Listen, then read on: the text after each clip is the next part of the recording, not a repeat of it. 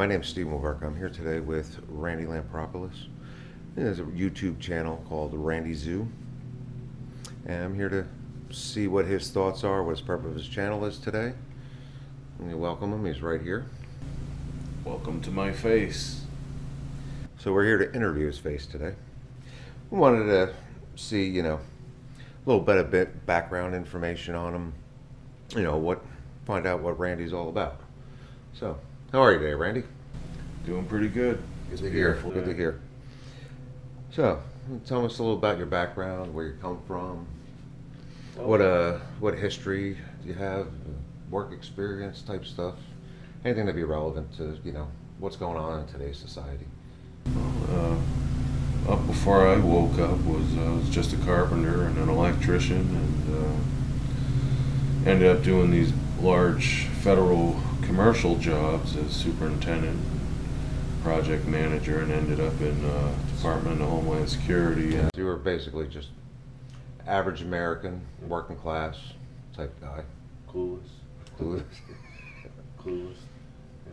Just going along with the flow, and then 9/11 happened, and I didn't like what I saw, and it just didn't make a lot of sense. I have a pretty strong scientific background, I believe, and at least strong enough to understand when things don't look right. And that's when I just started getting my head out of the clouds and starting to research stuff and find out what's going on. You always hear these things about, these conspiracy theories and everything like that. You start looking into them, and some of them go nowhere, and some of them start making you ask even more questions. Yeah, there is a lot of garbage out there that you have to filter through, and most of your average people can't tell the difference. What's right, what's wrong, what's true, what's false. Yeah, a majority of it out there is false. Yeah. It's just people playing games. They think they're funny, or they want to act like they know something, or they're special, or some secret agent or something. Yeah, it definitely seems like an age of misinformation. Yeah. All right, so as we were, so why did you decide to do this with the YouTube channel, and what's your intention? What are you looking to Well, for a long get out of time, I've always, since I woke up, I've been secretive with my ways, I guess, and my life and stuff, trying to, at least the best I can, even though it's next to impossible. And I stayed away from Facebook because it's a spy tool developed by DARPA to get you to spy on yourself and give them all the information they ever want or wish for. Yeah, like divulge put all your personal information on here, your personal pics, show what you have, right? Facial recognition, who your friends are, all that stuff is all compiled and collected and stored. And I didn't want any part of that, because I was like, man, one day they could do something to me. Yeah. And then pick anything out in your past. They say, show me the man, I'll show you the crime. They'll create a crime. Yeah. But so I decided one day, since time is getting short from what I understand, to start speaking up. Because if I don't speak up, then I'm part of the problem. Gotcha. What is there a major event or anything? I think you already led into that. That sounds like 9/11 was really your turning point. Yeah, especially when our government tells us after a major attack that our best bet is to go shopping. That's a red flag right there. Like, don't pay any attention to what's going on. Just go back about your lives. We'll handle it. Don't you worry about it. And that was a red flag. Some of the physics involved with the attack are a red flag. And everything since then, you find out things when you start digging. Like how they pre-planned to go into 5 countries in 5 years and take them over. And this was before 9/11. Then you have the So what countries would it be? Afghanistan? Iraq? Afghanistan, Iraq, Iran, Egypt, Libya, and Syria. Basically all the Middle Eastern countries that aren't under the thumb of the cabal, we'll call them. So, I have to ask, what's your purpose? What do you What are you trying to achieve with this channel? Self-preservation. Because if everyone's not ready and they're just a bunch of clueless people, that's detrimental to me and my family just as much as anyone. So it's a united we stand type of Yeah. thought. Because, you know, it's like whack-a-mole. You know, you got somebody standing up over here, they get smacked down or disappeared or something, anything. You know, Absolutely. discredited, character assassinations. So you have to get everyone together. I mean, look how effective they are with the riots. They got everyone stepping up and And that's going a out there and rather doing small something. group. Yeah, and it's a small group. But yet, over here, with people that love their country and want to keep it, everyone's so individualized, they can't come together and find common ground and work together to solve the problem. And what I'm trying to do with my channel is to light a fire under their ass, like, hey, wake up, we've got a lot of things going on, and it's all right under our nose. It's not like they're really hiding it. Yeah. You know, but people are in la la land. So I want to wake them up, get them prepared, because if they're not prepared, they're going to be a drain. You know, people that, these are the people that will show up at a refugee camp that puts a drain on an entire country trying to take care of them because they can't take care of themselves.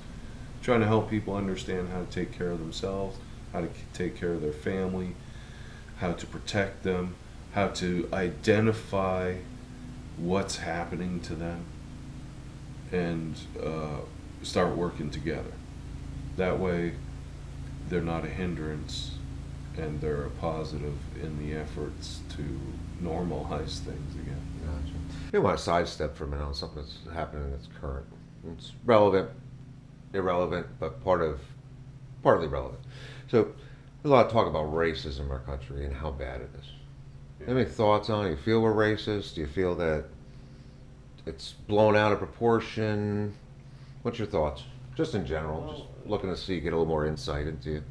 I think racism in itself is a part of everyone to some degree. Everyone's Because we are got all their- different yeah. in some sense. That doesn't mean And necessarily. even if we were all the same color, Mhm. society would find some differences to exploit, no matter what it is. They'd find something else to divide us Right, on. right. And division is the key, you know, divide and conquer. Yeah. You know, you keep people divided, they're weaker, they can't fight you off because they're fighting each other. And I don't think we're racist in the sense that they're pushing it as a society.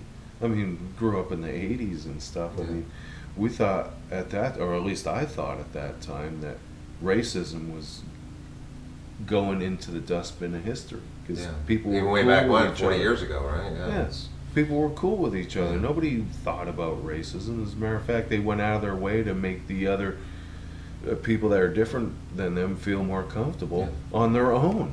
There was no edicts or mandates or anything saying you have to do things this way to make sure they feel okay. You did it naturally, you know, and it was nice. And, you know. But you're right. You're right. I mean, even if you got rid of skin color, Yeah. right? There's There's always going to be some- differences.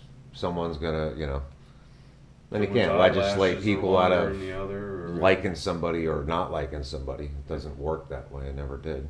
Right. Now, if we go with what, you know, Martin Luther King was saying, you judge a person by the content of the character. Absolutely, that's it. But they want to reject that because that solves the problem of racism. And they don't want that problem solved because all ruling factions thrive and are in desperate need of division. That's the only way they can stay relevant, really. Yeah, whether stronger when there's some sort of crisis, basically. Oh, yeah. And war has always been the health of the state. Same with division. Division is always the health of the state because they leading their people around by the nose and telling them that the other side is out to get them, or they have it better than they do, and it's, or whatever problems they're having over here is the other side's fault. And like I said, if there wasn't a color issue, it would be something else. You know, like it is with left versus right. I mean, that's a paradigm outside the realm of racism. Yeah. So if you're on the left or you're on the right, and that's a totally made up thing too. Yeah. So you're divided that way. Then you're Yeah. divided by color. Well, think Then about you're all the divided by divisions. religion. Then you're divided by. So now you have big pieces that have been chopped and diced into very small pieces, which aren't as Divided. strong. They got people divided between genders, between color, between religion, between father and son, you know, kids and their parents, you know, what side of the tracks they live on. You know, it just doesn't matter what class they're in, you know, financial status, Yeah, all that yeah, stuff.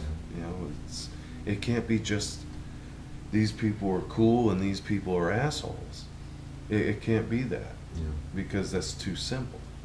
So it's got to be complex so that the average person is confused, because their whole focus is just going about their daily life. And they interject this stuff to make you have to deal with it. And if you don't bite, they're gonna make you bite somehow by creating the circumstances for them to point to say, see, there it is, it exists. Yeah. So now that's, you know, all of a sudden 2020, racism is the biggest thing going on. I mean, you know, it seems like it's been building up in the past few years towards us. We also have, you know, coronavirus, you know, the impeachment, supposedly our president's inclusion with Russia. God, there's a myriad of whole things going on, like everywhere, right? I think that's relevant to maybe the election. Oh, absolutely, absolutely, Yeah. because it's relevant this stuff sometimes. doesn't happen in a vacuum.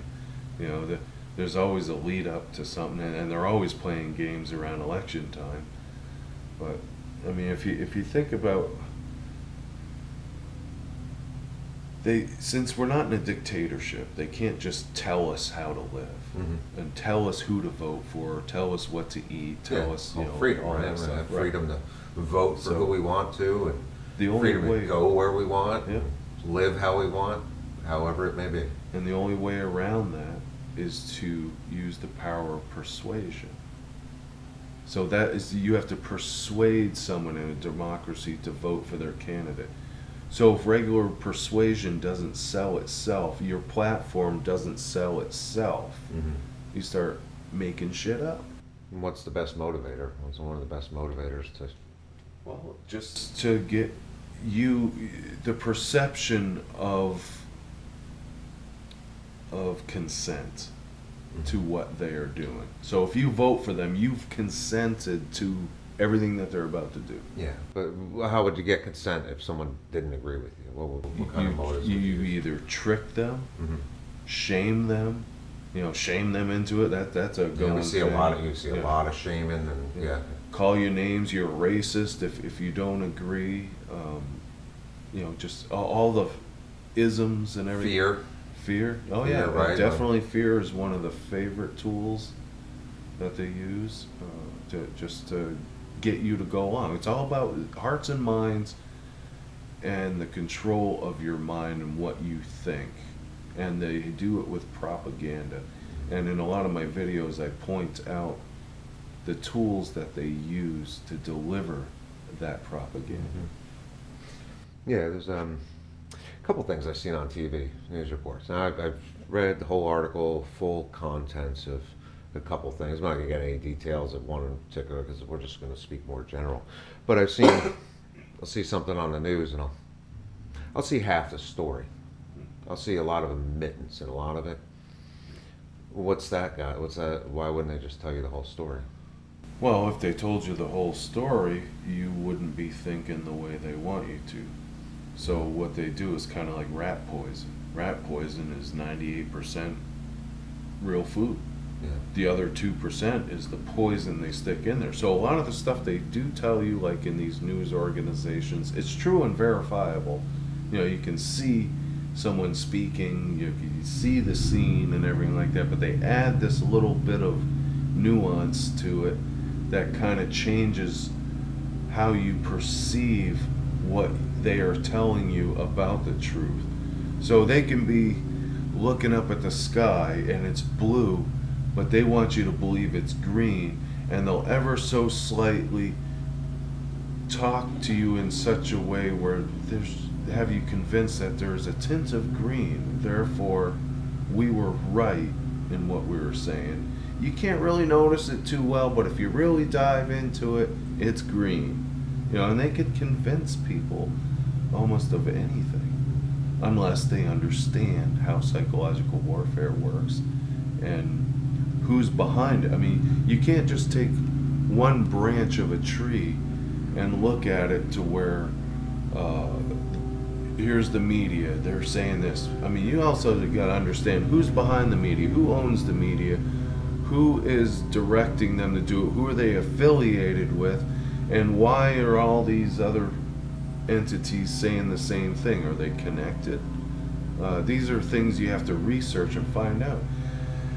Because if you don't research and find out, you're always going to be speculating. There's always going to be people that can muddy up the waters. It's called poisoning the well with these conspiracy theories that are so ridiculous on its face that it discredits everything they've connected it to. And they came up with the conspiracy theory wording back in the JFK assassination. Because a lot of people were asking questions, obvious questions, and they would be, oh, that's just a conspiracy theory. Discredit the people that are actually looking in the right direction. But don't look at him, he's an idiot. Yeah, because the whole, back to the admittance thing, to me, that's lying. If you're not going to tell me the whole truth of the story, you're going to try to steer me in a direction I'd be lying to. And I think that's wrong. That's wrong for the American people. And it always cracks me up, like with Trump, how they were saying how everyone was hating Trump because he supposedly was colluding with the Russians. Yeah. But yet, when it comes out, all these other reports, the IG report, the Mueller report, the FISA court itself, the House Intelligence Committee material, and the Senate material, all that stuff comes out, and you find out Trump was clean. He was not working with the Russians whatsoever. There was no connections there and nothing to point to. You got this whole group of people who still listens to the media thinking they're still mad at Trump. It's like, why aren't you mad at the ones lying to your face? They just got caught lying. Why aren't you mad at them? But you keep running back to them and get more information. Then you'll hop on the next smear. Because in their mind, they've already been brainwashed in a sense to, no matter what, the enemy is the enemy. Yeah. The other side is the enemy. So there's nothing good that could come from them. It's all evil. Even if, they do something good, they always got to try and spin it in a way to take away from that goodness and turn it into something that's bad. Yeah. Well, if you don't like someone, it's always someone to talk shit about them. It's always easy to believe it. You're like, yeah, probably. Yeah. Exactly. Absolutely. Yeah. It's terrible. Because you're already in that mode, and you want to believe it because the guy's a jerk. Okay. Yeah, I want to believe that he's also a child molester too. Oh yeah, yeah. Just because Fuck he's him. that much of a jerk, I could believe it. In fact, I want it to be true so I can discredit him even more or attack him and justify on another your own level. hate. Exactly, a justification for the hate. Yeah, absolutely. So let's move on forward. Let's go on to the. We touched a little bit on it. Intention of the videos you're making. You said, hey, I want to bring everybody up with me, so I'm not standing alone when shit hits the fan, basically, right? But not only that, it's our birthright as Americans to have that lifestyle, to be the alpha in your own home, to be the king of your castle, to be the head of your family, to be as self-sufficient as you can, self-reliant, because in a free country, the government is not supposed to be running your life. You are. And it's sink or swim in some instances, which makes you try harder too. Yeah. You're free to succeed, but you're free to fail. Absolutely. But our founders intended this country to be full of men who were like that, who are citizen soldiers capable of being a force unto themselves, and when they come together as a force in commonality, things get done. But it's meant for honest, hard-working, freedom-loving people. Absolutely. With morals. And now we don't have that. So this system that was designed for that, and then you get the people of Walmart, half the country, it starts to fall apart. And then you get these people that don't want to grow up, and they want to be taken care of.